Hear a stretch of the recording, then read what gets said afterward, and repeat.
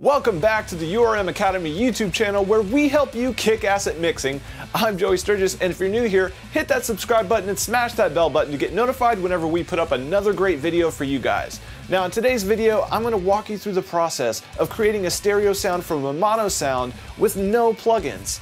This video is just one small part of our much bigger fast track course, Spatial Imaging, which is available in our URM Enhanced program. Now there's going to be more details about that at the end of the video, but for now let's dive in and get started.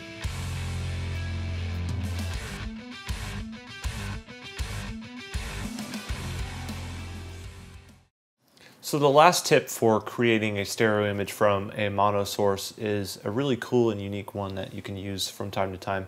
I find it works pretty well on like guitars and percussion, like maybe a tambourine or something like that. It's real simple. And the concept is that we're going to use timing to create stereo imaging. So let's take a look here. I just have a simple little guitar part that happens in the middle of this song, and I'll play it for you. You've heard it before, but let me just remind you. Here's what it sounds like.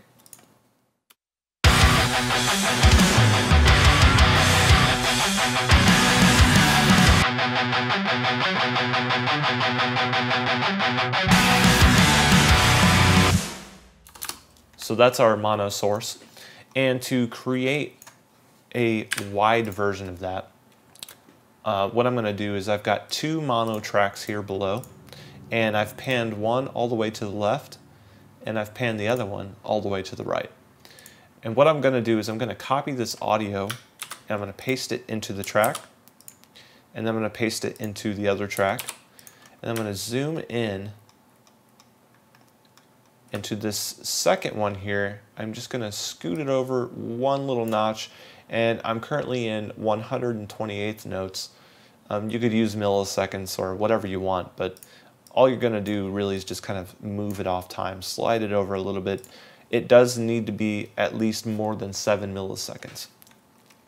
Okay, so then I'm going to mute my original one, and now what I've got essentially is that same guitar part, but I've got it on two tracks, one pan left and other pan right, and this one that's panned right is just a little off time.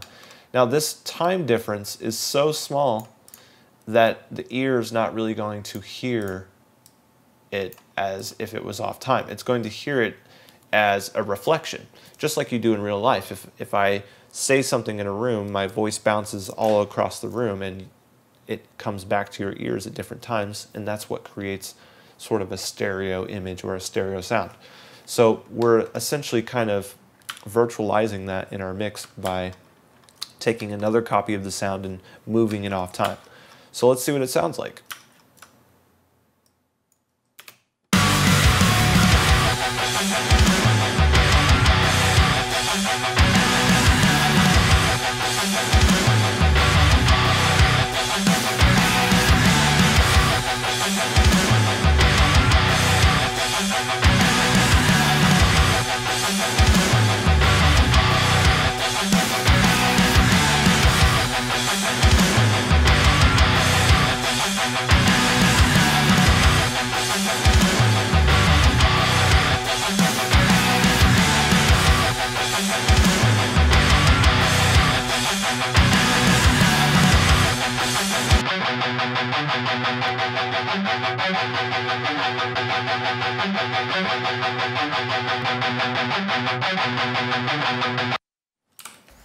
As you can see, that's a really effective way to create a false stereo image from a mono-only source.